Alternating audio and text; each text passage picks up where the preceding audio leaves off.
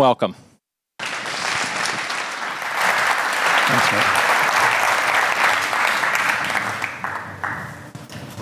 Wow. I love Golang UK. This is an absolute pleasure to be here. It was like, it's even more of a pleasure than the last time. I had so much fun. And I really love the sort of the Go scene in London as well. And I know there's a lot of people internationally here as well, so I think it's a fantastic conference. So what I want to talk to you today about is HashiCorp and why we bet on Go. Because back when we were kind of making those decisions, this was a big thing. Today, Go, like, no questions, right? Any questions? No questions. It's an amazing language. Do I need to do this slide? Does anybody not know who HashiCorp are or what we do? Awesome. So we do a bunch of stuff. Now, there's one product on there which is not written in Go, and that's Vagrant. And we're going to explain to you how we sort of moved from that base through to a language that we now love, and some of the things that we kind of particularly love about it, and yeah, of course, maybe some of the things that don't go so well. We have enterprise products as well now. So if you do use our products, please buy the enterprise licenses so I can continue to do a job that I love to do. Okay. So that's me. This is me. A little bit shorter hair. The crow is gone. But I'm a developer advocate and I work for HashiCorp. And I wrote a book thing as well.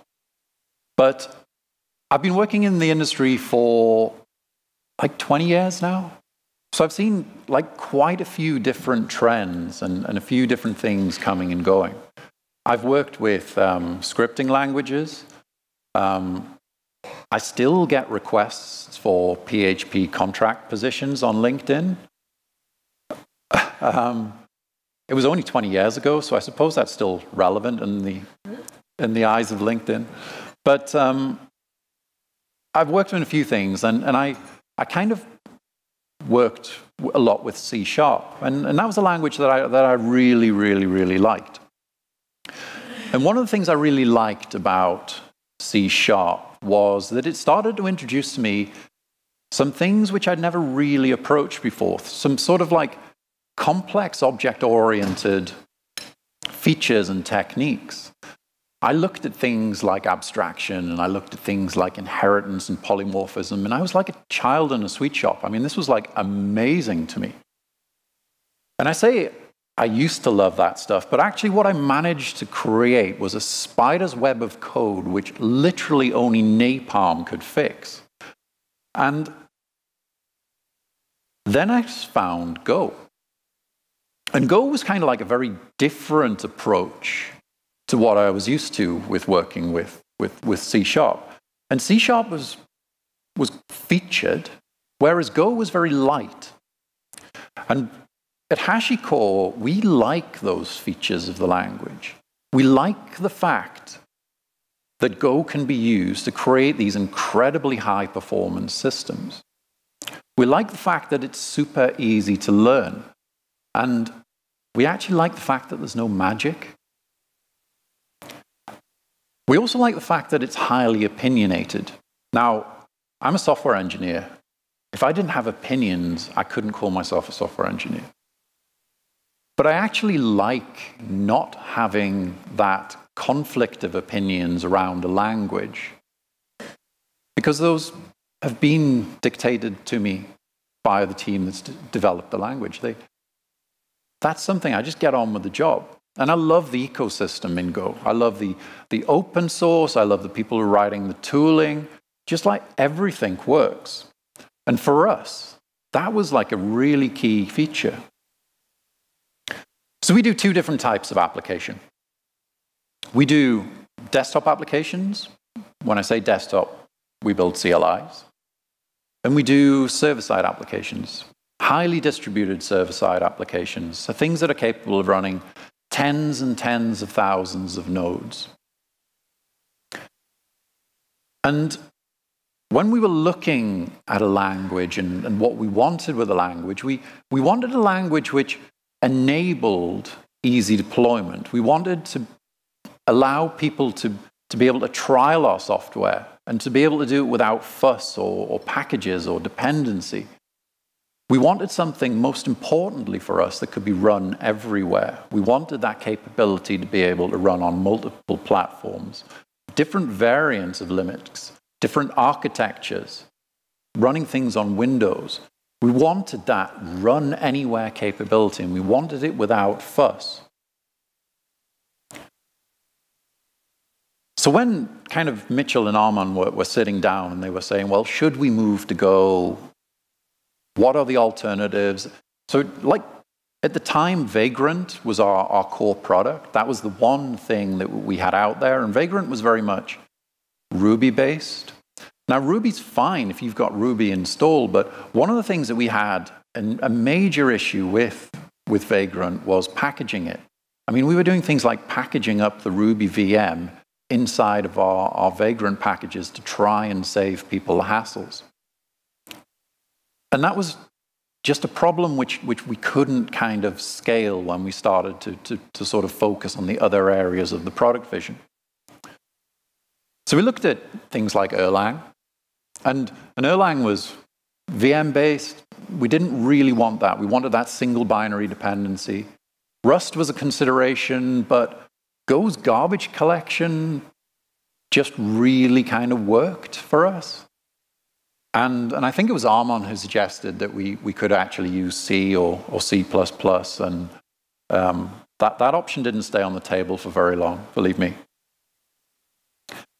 So 2012, this is when we first started to look at Go. So this was kind of Go 1.0. 2 employees at HashiCorp, Mitchell and Armon. Then in 2013, we released Packer.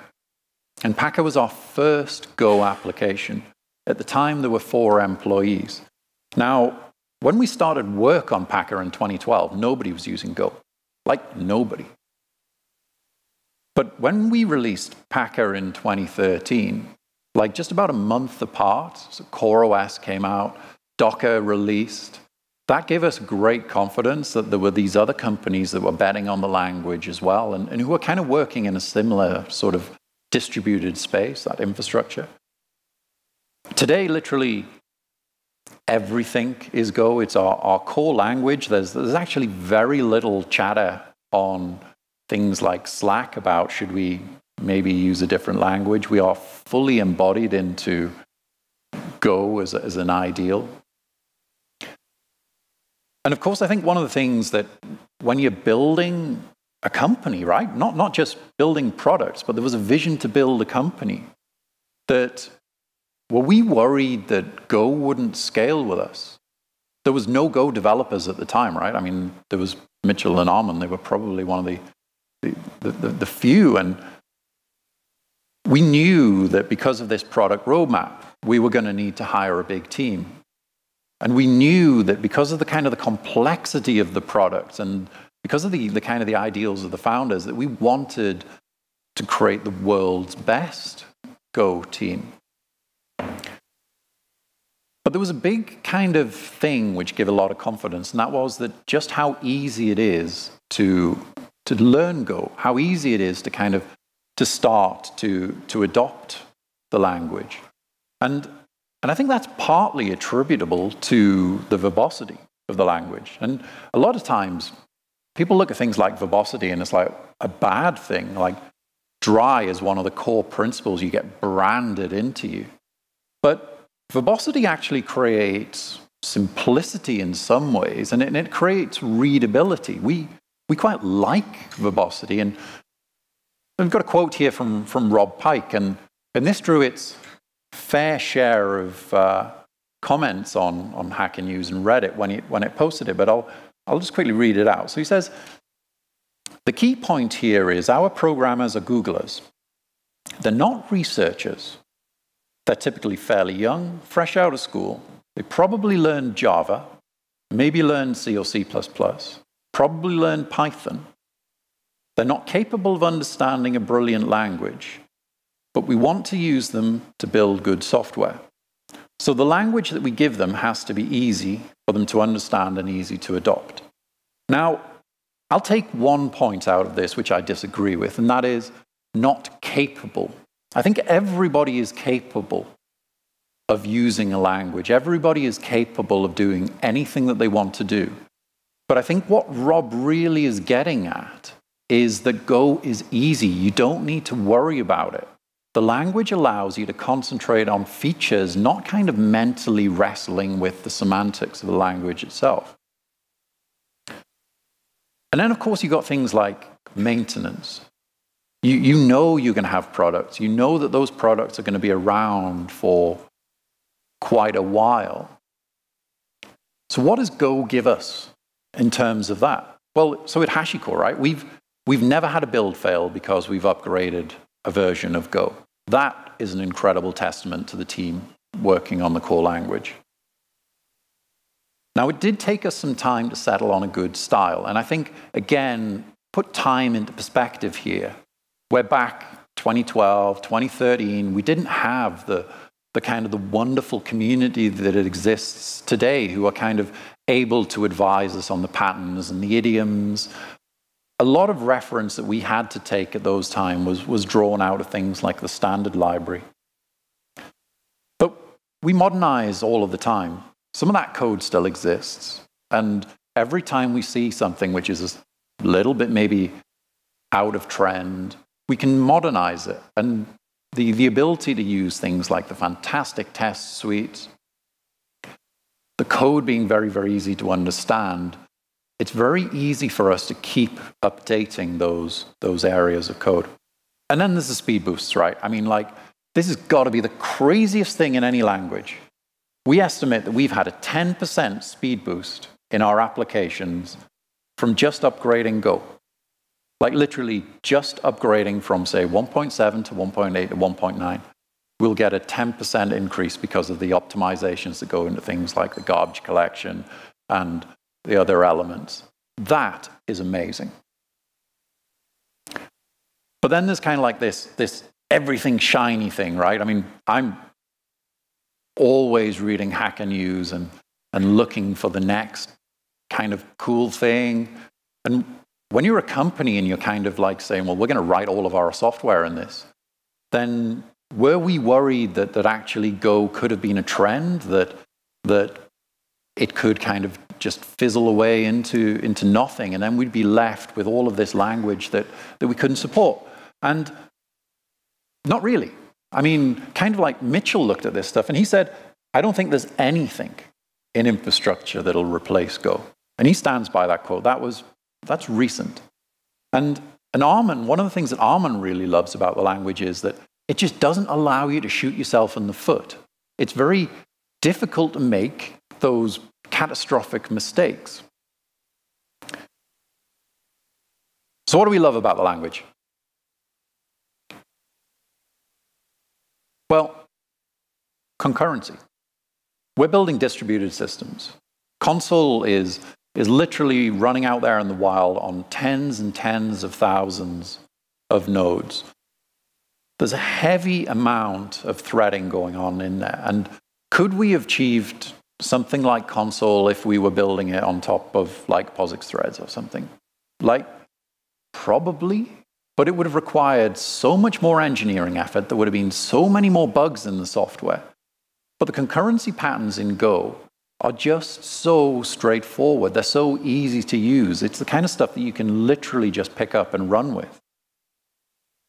And I think one of the other interesting sort of facets of the language, which is incredibly useful for us all, is I mean, I've got interfaces, but what I predominantly mean is kind of like duck typing.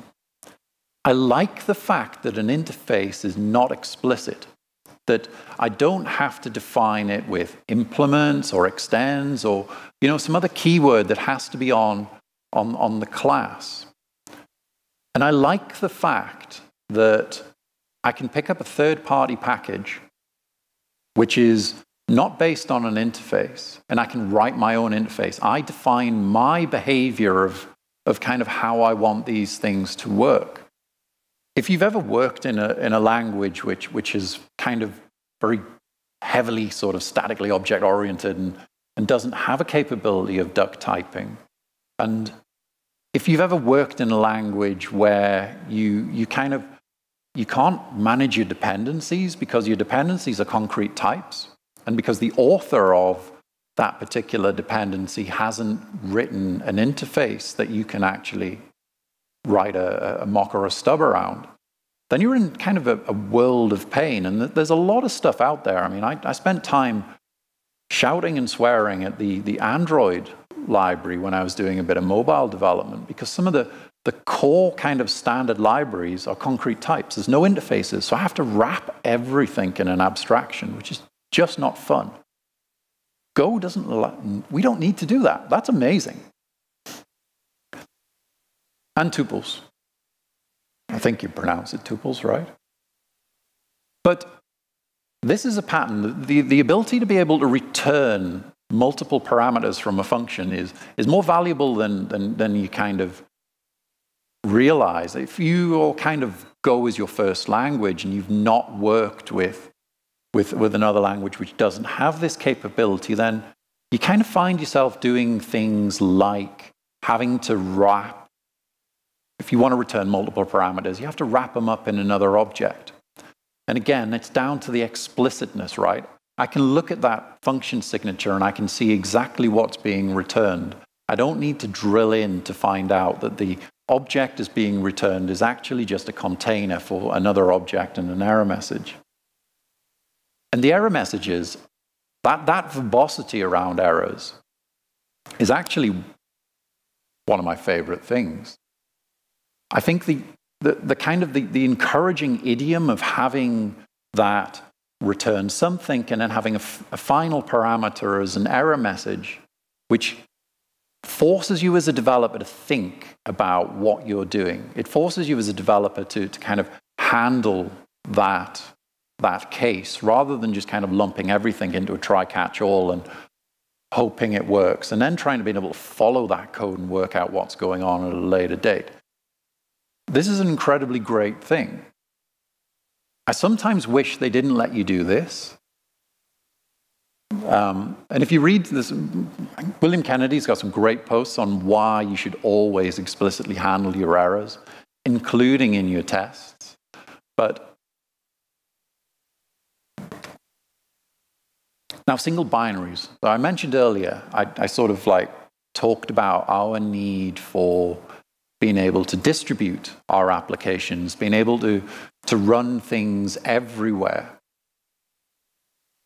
For us, being able to compile a binary anywhere on any machine for a different architecture is an incredibly powerful thing. It saves a lot of hassle and a lot of trouble around trying to have complicated make or build, whatever you want to use for your build scripting.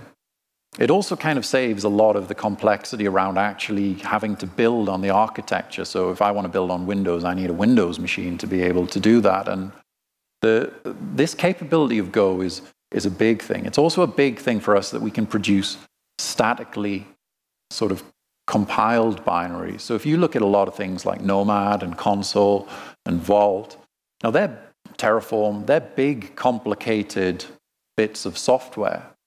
But that's a single binary. If you want to install and run Nomad, all you need to do is grab a zip file, unzip the binary, and run it. Nothing needs to be installed, which really, really helps us when it comes to things like installation. So it helps our users, but it also helps us because it means that we can easily distribute our software. Channels, of course, kind of go in hand with sort of concurrency models and leveraging those very, very, very heavily in products like Nomad and products like Console.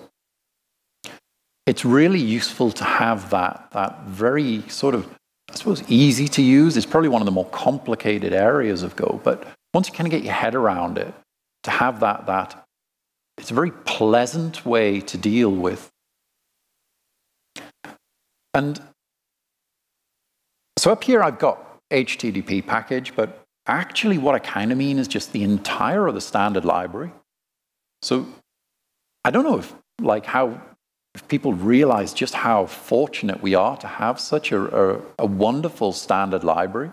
I mean, having the capability to run kind of production level HTTP servers without needing to install any additional packages, having some fantastic crypto libraries, having some fantastic sort of low-level OS libraries, and all of the abstraction is kind of managed for us. This is a big, big thing, and for us, because we're dealing with distributed, having that kind of networking, having that HTTP and the sort of slightly higher level stuff, and having that as solid in the standard library is a great, great thing. I work with a little bit with Swift, and I like Swift as a language, but I really, really miss every time that I'm coding something in Swift and I've got to fish for a package, and all I want to do is spin up a web server. This is a fantastic design. And then again, Go format. I've never really enjoyed having those conversations around coding standards. And the reason I've never really enjoyed them so much is because I kind of never really enjoyed the conflict that can exist in some of those conversations. That everybody has an opinion, and in my experience, like whenever I've been in those conversations trying to sit down and decide a coding standard, it always gets a little bit heated because people are passionate, and I've never enjoyed that from a personal level, and B, it seems to have just take up way too much time. But when you've got things like Go format, which kind of just says, hey, this is the way you're going to do it.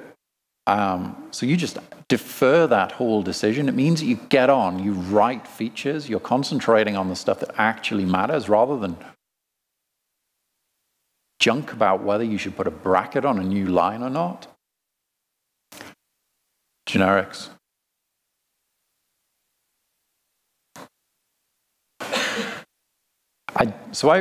I don't even know where to go with this. I'm going to go with this by saying, I don't care about generics.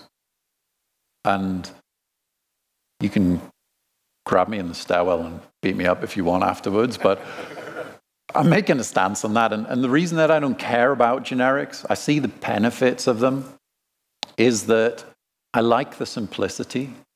I'm not a smart guy. I kind of don't have an amazing memory. I like to be able to just kind of look at code and understand what's going on.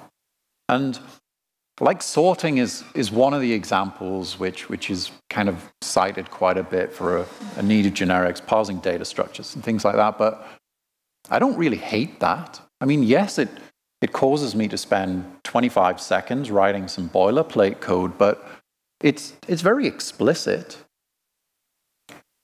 And actually, I'm not really sure that I like the Go 1.8 updates to kind of sorting. I mean, I think the problem with doing this, and I think that this is a kind of an indication of where things could go if Go hit an implementation of generics, that it just doesn't become as explicit. So I have to look at the code and understand what's actually going on in the inner function to determine that that's sorting by name. Or I have to write a higher level abstraction and I have to push that out into a function to be able to have that very clear, very readable, just like a story, sort by age, people. I like that. I don't want generics. I want that, simple. So there are some bad parts. There's some bits which need work. Not a fan of errors. I think the core problem with errors in the standard library is it's just too basic. So the concept of kind of just using strings is fine, but you find yourself doing a lot of horrible stuff like having to wrap errors to be able to kind of bubble them across properly.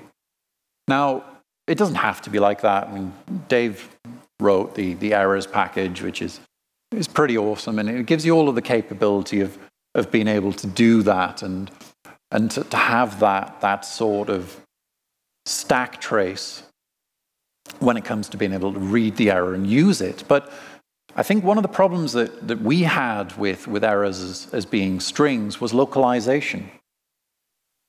So we had a problem, and I must admit, I don't recall exactly where it was, but we had a bug reported from a user, and the user was saying, well, this is blowing up.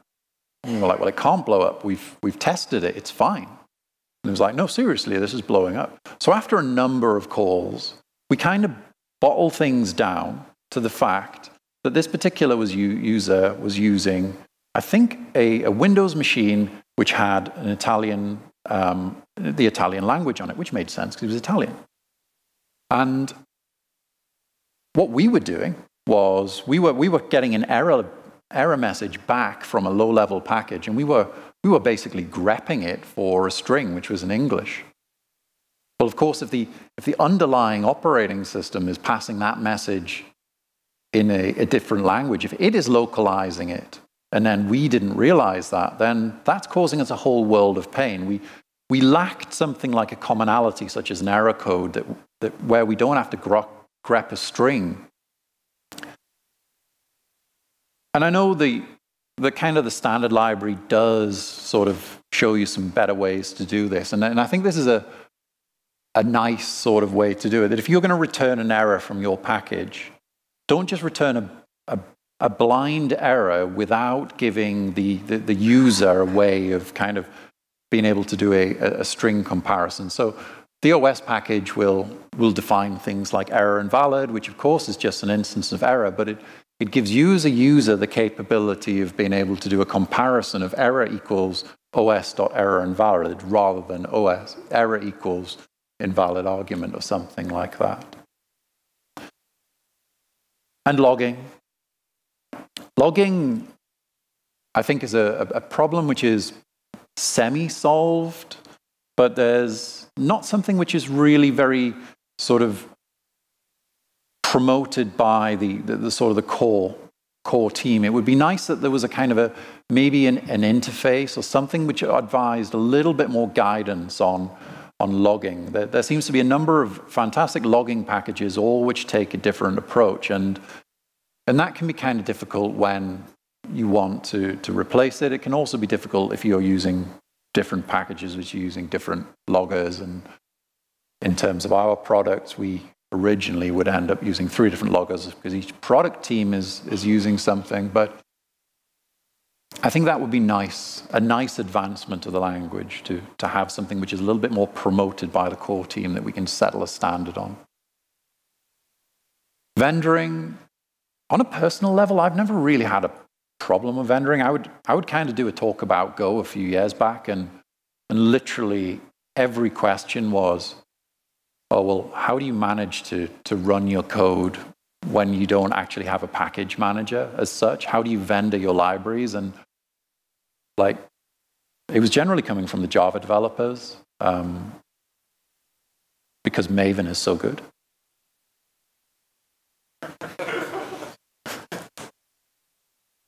But you know, vendoring, I don't think vendoring was so much a problem. I mean, I like the premise that the kind of the core team put, saying, well, you know what, you should always use the latest, because you should be assuming the latest has the greatest features and all of the bug fixes and things like that. But I think as the ecosystem has grown, and actually as we do have a more sort of community involvement, then that's a very difficult kind of approach to take. And vendoring, like, yeah, whatever. There's so many great ways to do vendoring. GBs, Glide. We've now got DEP, which is coming. Was a problem? No, not. Okay, so if we had a time machine, if we could send ourselves back in time to 2013 and give ourselves advice on what we would have done differently in our approach to Go, what would that have been?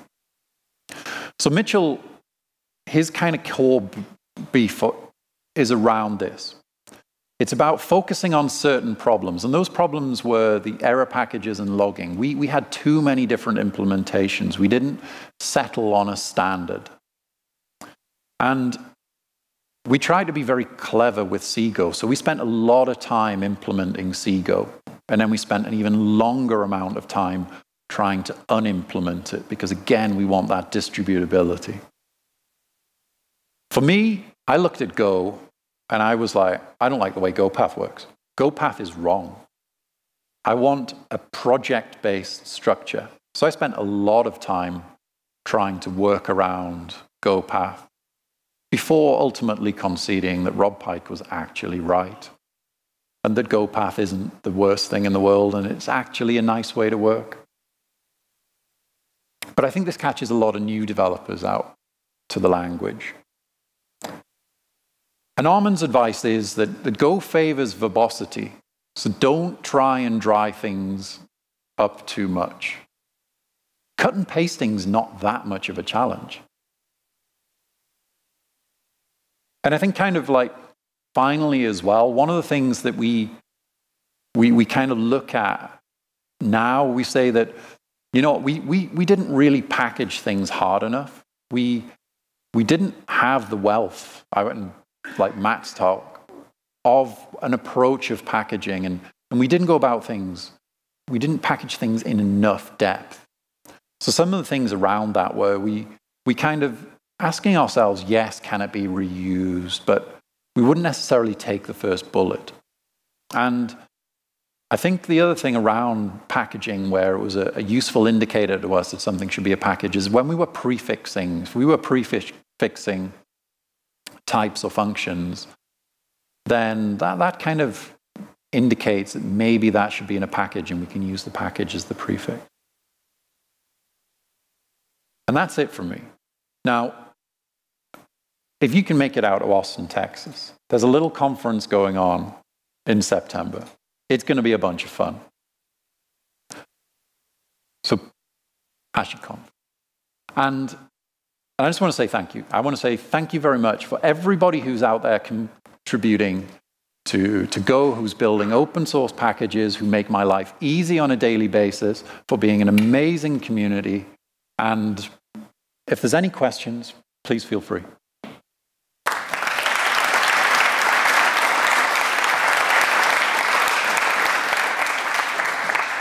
All right, do we have any questions for Nick? One.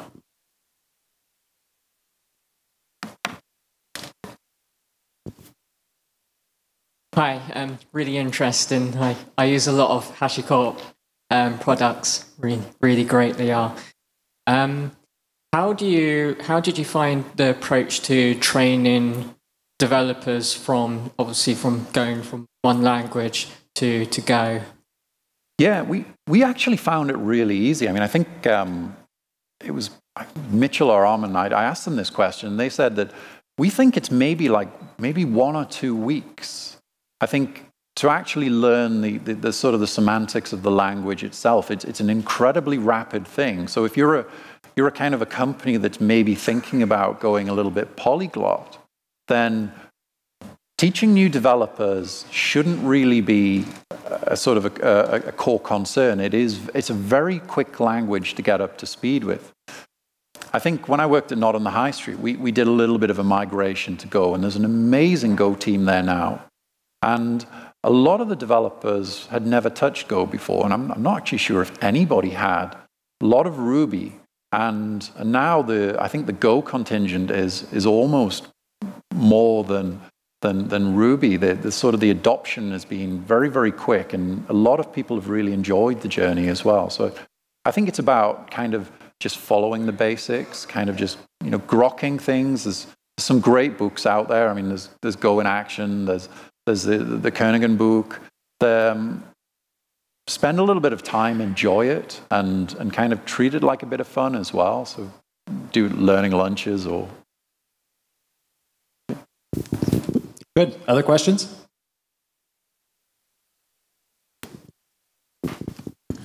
You were mentioning that you don't really like the generics part there, and I agree with you that some of the code that you showed look better than what generics probably would look like. but have you guys had a lot of issues in terms of like having to pass interfaces around all the time and then just not being able to do that type checking? So the core problem we have with the lack of generics is predominantly around data object parsing. It's kind of like those ugly switch statements where you're having to kind of check types and do things like that. We don't have too much of a trouble with interfaces. We try not to kind of have a function which might just be of type interface. We always try to sort of ensure things that are typed where possible, because we find it's about the explanatory. But I think the area that the generics would be really, really useful for us would be around being able to kind of write sort of object parsers for when we're dealing with heavy amounts of data.